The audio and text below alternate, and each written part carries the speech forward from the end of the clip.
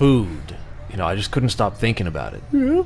So, yeah. So, you know, I went to the fridge and I opened up the meat drawer. You know what the meat drawer is, right? Yeah.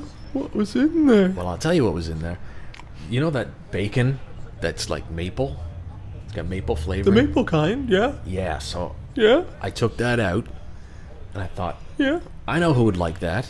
Me. So I ate it. Oh no. You know, I also noticed there was some beef in there.